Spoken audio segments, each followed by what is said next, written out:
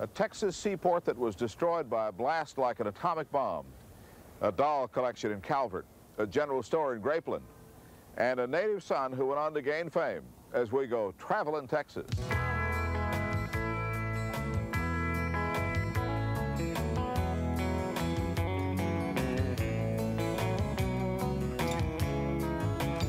The Eyes of Texas.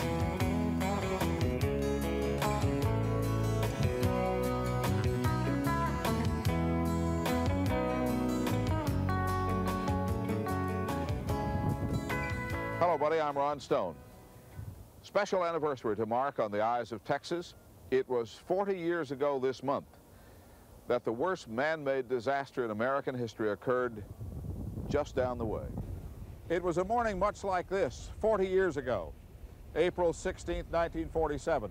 A cold front had gone through and had washed the sky clean. The Wilson B. Keene sat right there. A ship called the High Flyer was next to it. And in the slip across the way was a French ship called the Grand Camp. They had loaded it with ammonium nitrate. At 8:25 in the morning, the fire alarm went off, and the Texas City Fire Department came because the Grand Camp was on fire. But no one worried very much because, after all, it was just fertilizer and there was nothing to worry about. But at 12 minutes past 9 o'clock on the morning of April 16, 1947, the Grand Camp blew up with the force of an atomic bomb.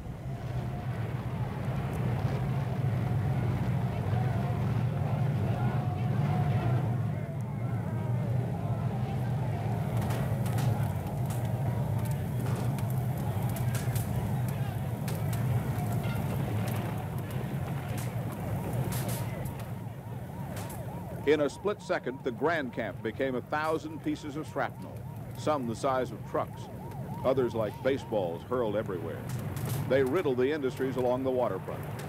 What the concussion itself did not flatten, the rain of shrapnel smashed, or dented, or set afire.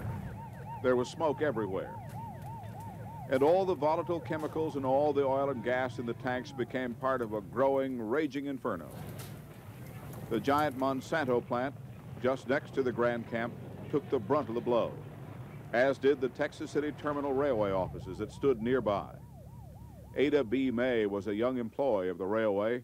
She stood on the spot where she was 40 years ago and told her story again. And so I sat down at my typewriter and started to work. And then all of a sudden, there was like 3 rumbles of thunder. And the third one, that's all we remember.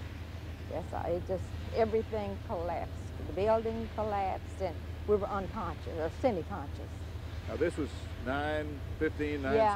Yeah, 9:16 in the morning. How long were you trapped in the rubble? Until 11 o'clock, at least 11 o'clock. And the anchor from the Grand Camp, which is right over here, weighed 3,200 pounds.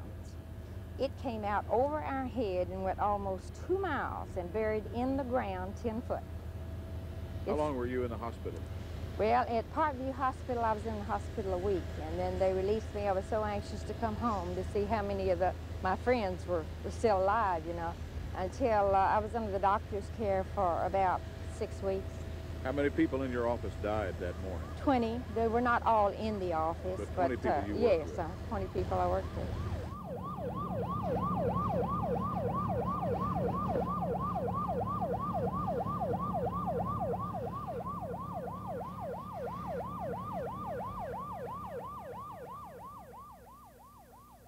Relief came from all over.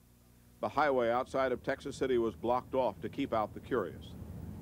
The Red Cross set up cots and gathered most of the nation's supplies of the new wonder drug, penicillin. At McGar's garage, a temporary morgue operated around the clock. As the fires raged, hundreds of dramatic rescues were recorded. Charles Rice remembers that day as if it was yesterday. I was on the Galveston Island in the Old Ball High School building. You were a student in school? Yes, I was a 15-year-old sophomore. 12 or 13 minutes after 9 o'clock, what'd you hear? That's correct. We heard rumbling, the building shook. We thought it was an earthquake.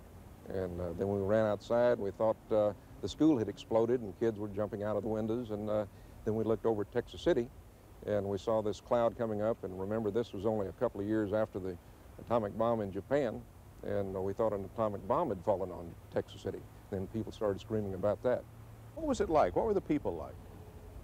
Well, it was a state of shock. People were, remember, it was a very small city of 8,000 people, and almost every family had someone involved, either dead or injured, and so there was a lot of chaos, a lot of people, volunteers had come in, doctors, nurses, but people were helping people was the main thing. That's a pretty heavy thing for what, 15-year-old boy? Yes, yes, sir. That's pretty heavy, isn't it? It's a remembrance that stays with me to this day. The French ship reportedly loaded with ammonium nitrate.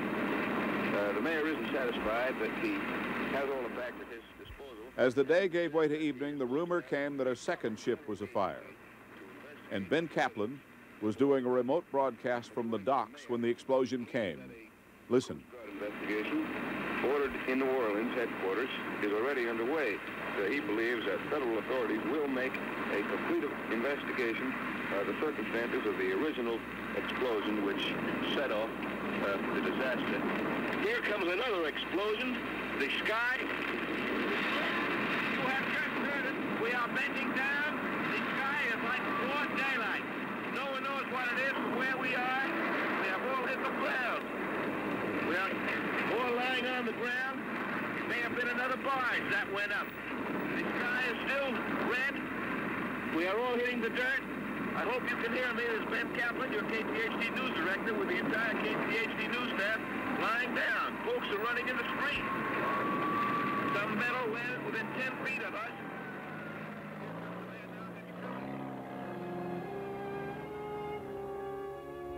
The High Flyer explosion was stronger than the Grand Camp, but the damage was not nearly so bad because there just wasn't much left after the first blast. In the town, the little houses were ruined. Along the waterfront, scenes like a huge barge, the Longhorn II, lifted out of the water and onto dry land by the force of the blast. When it was all said and done, over 600 people were dead, including all the members of the Texas City Volunteer Fire Department, except for one man. And days after the explosion, when the fires were finally out, they buried the remaining pieces of victims who could not be identified. Today, an Italian marble angel stands guard over their final resting place, a monument to one of the worst man-made fires and disasters in American history.